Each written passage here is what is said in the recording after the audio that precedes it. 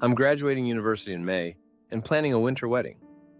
My partner and I were engaged while in undergrad together, but my parents insisted they would not pay for my continued education if I was married, as it would be my husband's responsibility. At the same time, they also were strongly encouraging me to pick a top, expensive university in my field.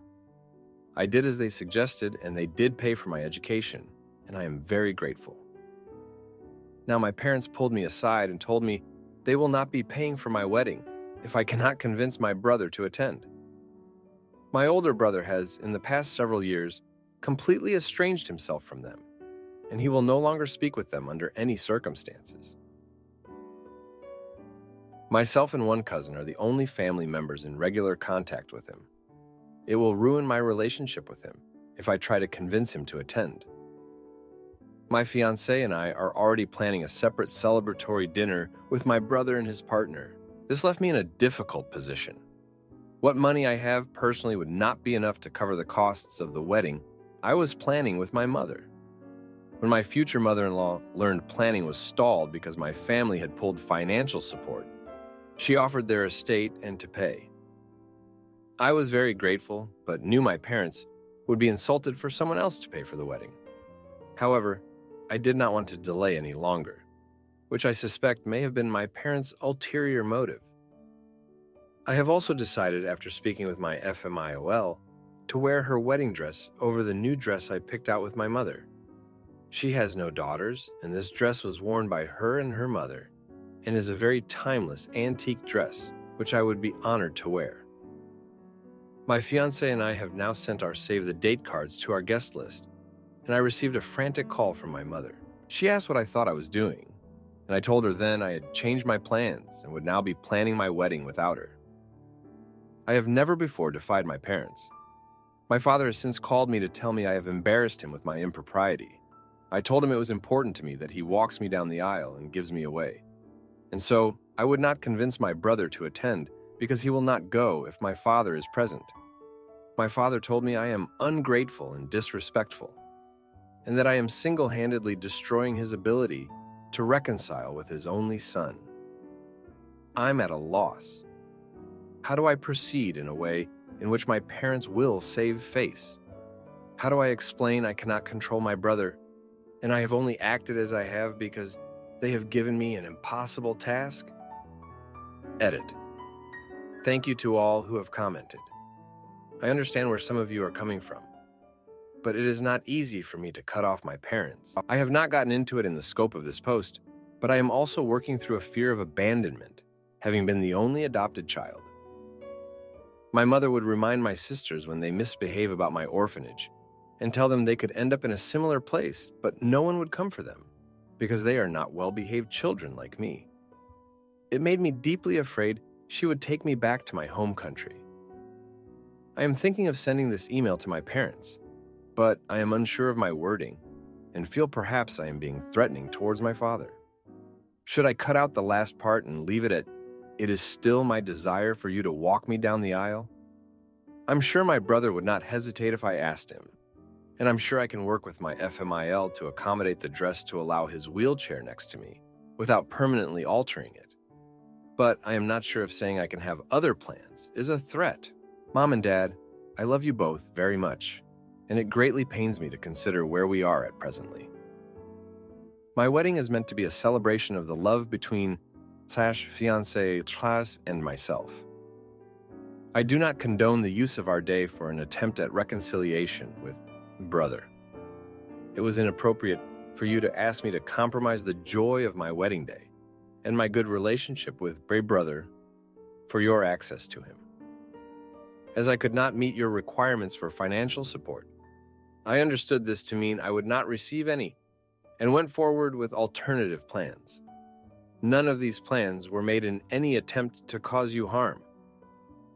Mom, I very much enjoyed our day at the bridal salon and mother-daughter bonding time with you. However, I can no longer afford that dress. I have found another which has a beautiful history I cannot find in a new dress. Please understand this is in no way a representation of how much I care for you. Dad, I am very hurt by your words. I will not accept responsibility for mending your relationship with brother Alash. It is deeply unfair to put this expectation onto me. Your recent behavior and treatment of me is unacceptable. I do not expect you to pay for anything at my wedding, and I will refuse any funding offered henceforth. I love you, even though we often don't see eye to eye, and I respect you as my father. It is still my desire for you to walk me down the aisle. However, if you continue your mistreatment of me, then I will make other arrangements. As you would say, I am stating this so that the expectations between us are clear. With love, Samioi. Now, for a few comments before the update. Comment 1. Don't be a flying monkey for your parents against your brother. Your parents are trying to manipulate you into getting your brother back in contact with them, so they don't have to do any of the legwork toward reestablishing a relationship with them. If we knew the reason your brother doesn't wish to have contact with them, we'd have a little more context, but you need not share that if you don't want. That being said, there's likely a good reason he has distanced himself from them, and your parents using money and the threat of withdrawing financial aid is a pretty common abuse tactic. Comment 2. Look, your brother is 42, and it's up to him whether he wants a relationship with your parents or not. He clearly doesn't. Stay out of it. As for you, it's time to stop bending to your parents. If you are old enough to get married, you are old enough to say no to them. It's time to stop letting them financially and emotionally blackmail you to get what they want. It's not on you to save them from their shitty actions. If they want to save face, that's their responsibility. Maybe you should start thinking about taking a page from your brother's book and limit contact with them. Now, for the update. Thanks for sticking around for this update. So, after I sent that email to my parents, things went from bad to worse. My mom didn't reply, but my dad did. He said he was disappointed in me and that I was being selfish. He also said that if I went through with the wedding without his blessing, he wouldn't come. That hurt, but I was determined not to let it ruin my day. A month before the wedding, my brother called me out of the blue. He said he'd been thinking a lot and wanted to make peace with our parents. I was shocked. He asked if it was okay to come to the wedding. I said yes, of course, but I was worried about how my parents would react. Turns out, I didn't need to worry. My brother showed up at our parents' house the next day. They had a huge fight. I don't know all the details, but my cousin told me the cops were called. No one got arrested, but my brother left and said he was done trying. The wedding was 2 weeks away, and I was a mess. My future mother-in-law was amazing, though. She helped me with everything. We decided to keep the wedding small, just close friends and family who really cared about us. The day of the wedding, my dad showed up. He didn't say anything to me at first, just sat in the back. I was so nervous, but when I walked down the aisle, he stood up and walked me to my fiancée. He didn't give me away, just hugged me and sat back down. It was awkward, but I was glad he was there. After the ceremony, my dad came up to me. He apologized for everything. He said he realized he was wrong to try to control my life and that he was proud of me for standing up for myself. I couldn't believe it. We both cried and hugged it out. But then, my mom caused a scene. She was furious that my dad had apologized. She started yelling about how I had ruined the family and how my brother was always the problem. It was so embarrassing. My new husband had to step in and ask her to leave. She did, but not before throwing her drink in my face. It was a disaster, but in a way it was also a relief. I realized I didn't need my parents' approval to be happy. My husband and I had each other, and that was enough. Now we're just trying to move on. My relationship with my parents is strained, but I'm hopeful that with time we can rebuild. My brother and I are closer than ever, and my in-laws have been incredibly supportive. Thanks for reading. My wife listens to her friend and takes our daughter to leave me broke and alone. But I fight back and win full custody, plus child support that leaves her penniless and begging for forgiveness. Last night, my wife got into a fit. We have a lot going against us. Married young, had a kid early, money struggles. She was never a go-getter. I've always wanted to be the top of everything, the best of the best, and so on. That being said, for the past 3 years, I've been working to provide for the house and her. Fast forward to the birth of our child, Times, of course, started to get financially complicated due to my place of employment being a shithole. Blah, blah, blah. Backstory. Since she became a stay-at-home mom, Saham, she's been a nightmare. There were multiple occasions when she tried to pull our child from my arms while she's trying to nap and demanded that I give her to her because she needs her. During those times, I've had to push her away with my feet and legs while holding my child. It typically occurs when I'm sitting down, so getting up and moving isn't the easiest. That has since stopped. But now, she has moved on to throwing my things. She has even thrown my old Xbox out in front of the house before. Yesterday rolls around, and we both got new jobs. She picked up a job where she's working 12-hour shifts for $1.20 per hour. I started mine today with $1.25 per hour plus commission. She started to stress about the days we don't have childcare covered before saying she is door dashing. She comes back 10 minutes later demanding to use my phone because hers was having issues.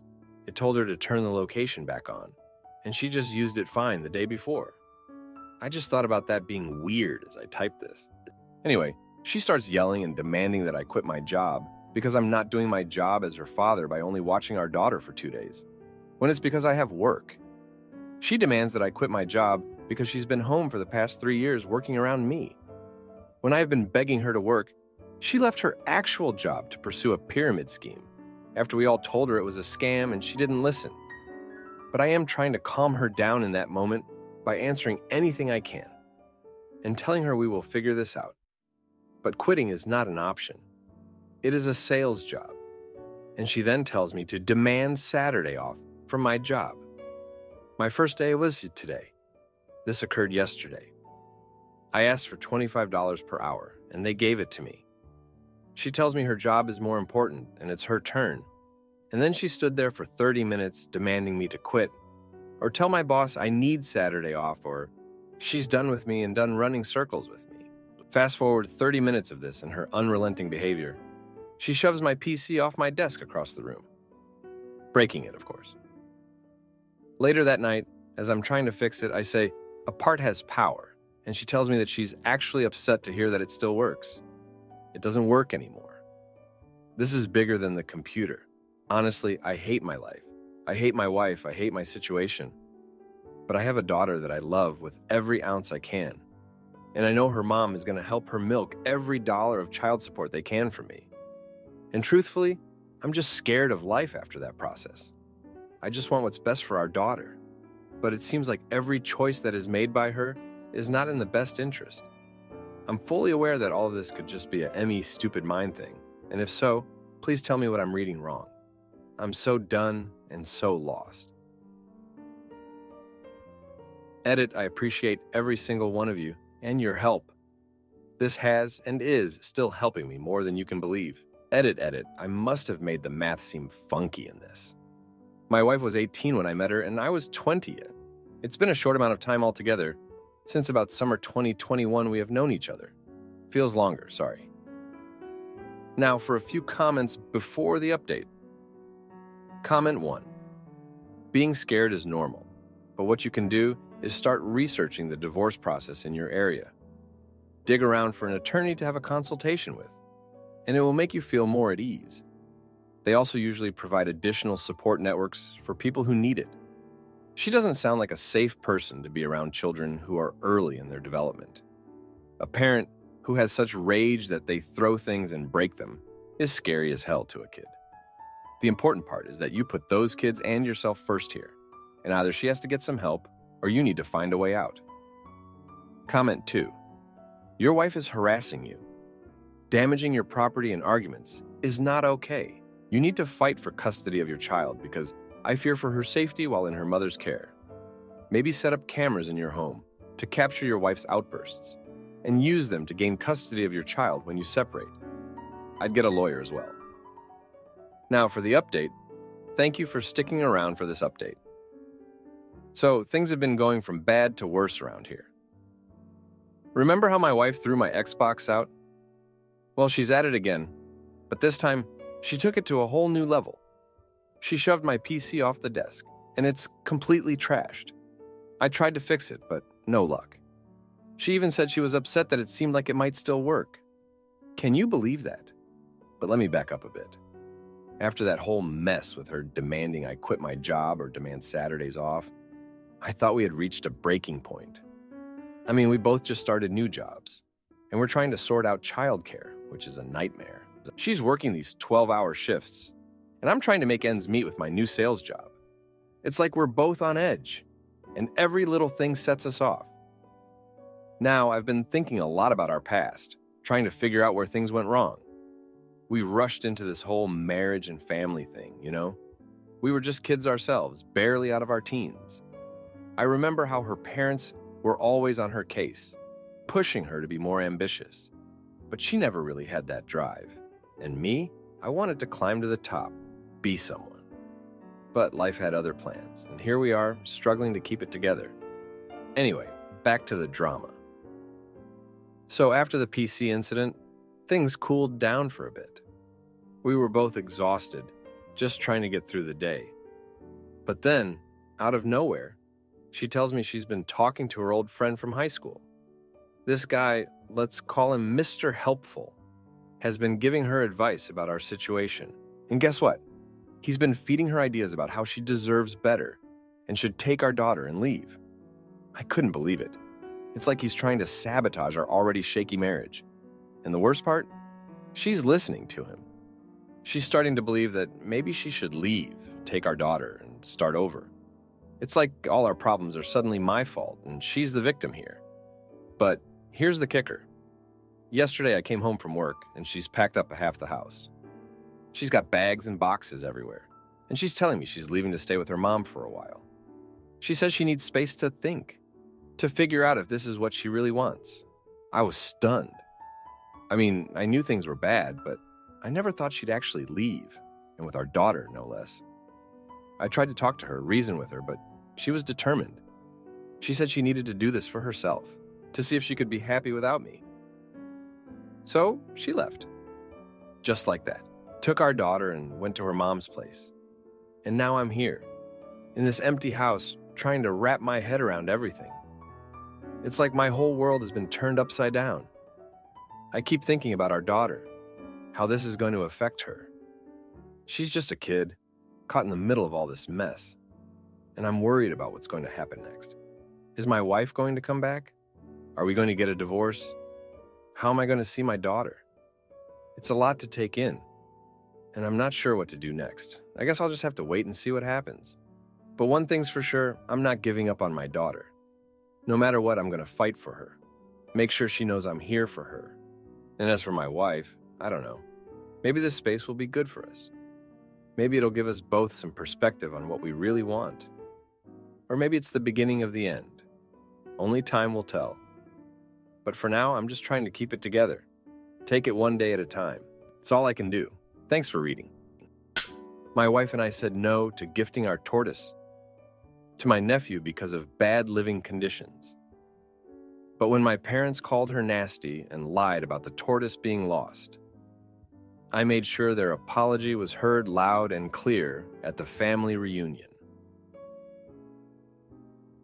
Wife accidentally saw a text exchange between my mom and dad calling her nasty.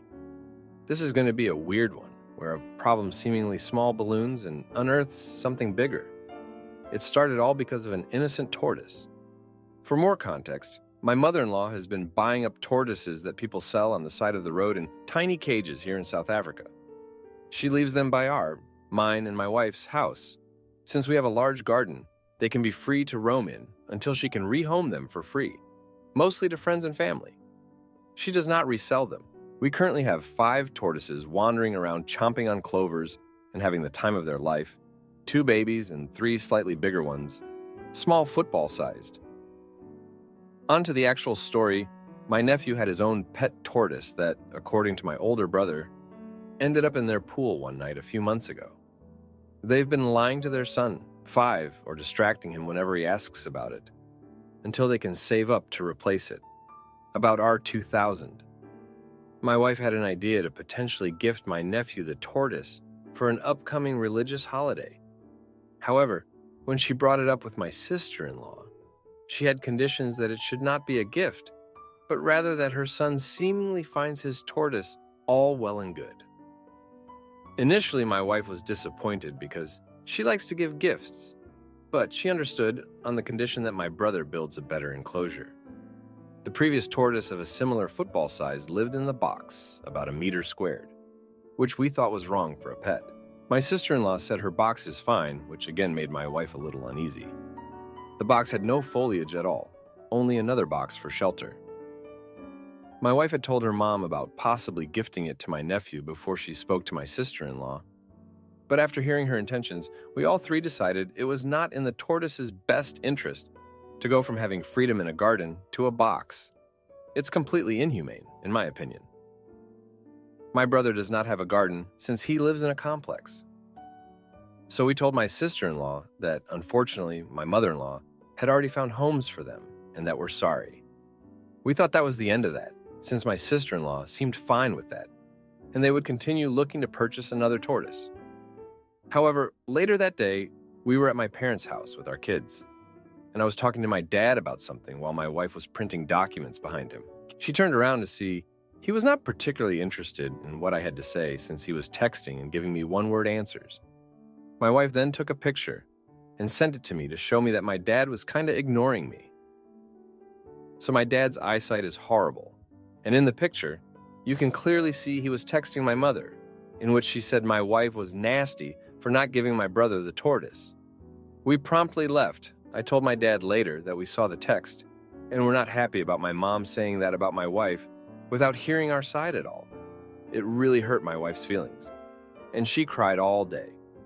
My parents gave a half-arsed apology, not actually acknowledging the hurtful message, and then proceeded to double down and saying, we were wrong for taking a picture of a private conversation. We've gone no contact for about a week to gather our thoughts.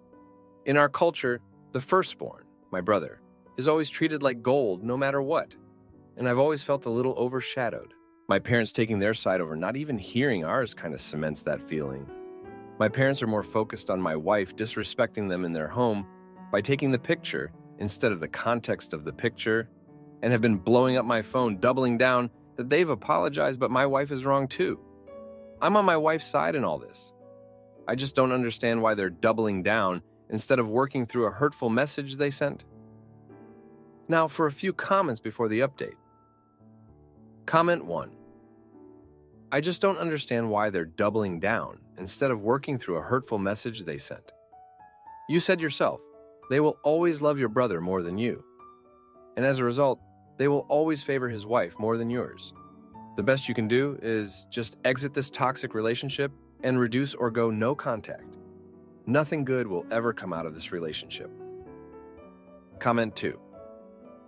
I've gone very low contact with my in-laws, and it's glorious. My father-in-law is horrible. I love my mother-in-law, but she enables his bad behavior. I love that my father-in-law ignores me when we do see him.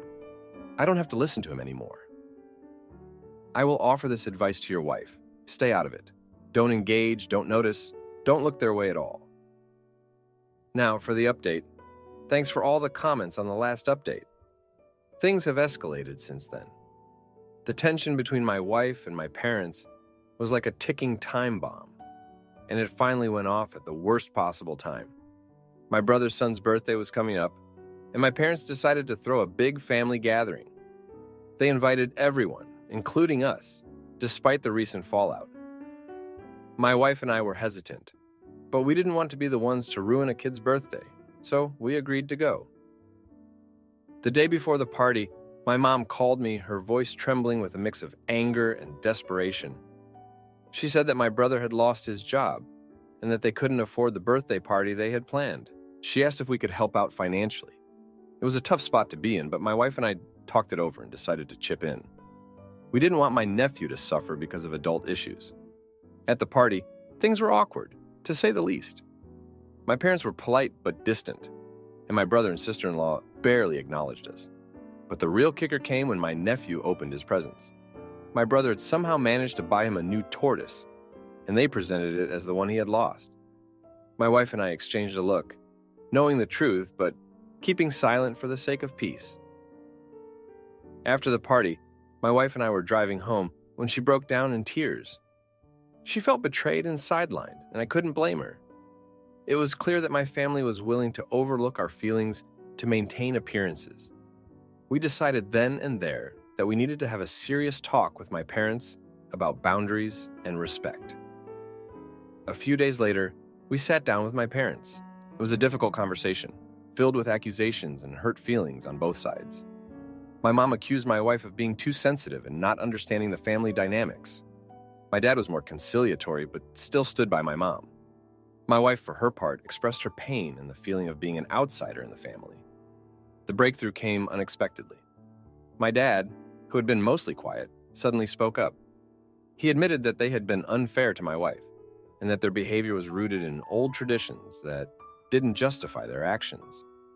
He shared a story about his own father, who had always favored his eldest son, causing a rift in their family that never healed. My dad said he didn't want to repeat that mistake. It was a moment of raw honesty that changed the atmosphere. My mom, seeing my dad's vulnerability, softened and apologized to my wife. She admitted that she had been wrong to call her nasty, and that she had let her emotions get the better of her. From that point on, things slowly started to improve. My parents made an effort to be more inclusive and considerate of my wife's feelings. They even started to see the tortoises as more than just pets, but as living beings that deserved proper care. My wife, feeling validated and heard, began to heal from the hurt. The risk of confronting my parents could have torn our family apart, but instead, it brought us closer together. It wasn't easy and took a lot of uncomfortable conversations, but in the end, it was worth it. My wife and I learned that standing up for what's right, even against family, is important. And my parents learned that their actions have consequences, and that it's never too late to change. Thanks for reading. If you like this video, you'll probably like these too. Also, while you're here, please consider subscribing. It's your support that keeps this channel alive and allows me to make better and longer videos. Have a great day.